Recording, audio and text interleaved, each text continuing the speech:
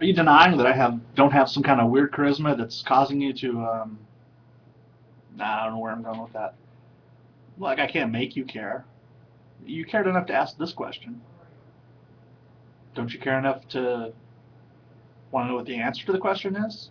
I mean, if you're to diagram it out, caring enough to ask a question,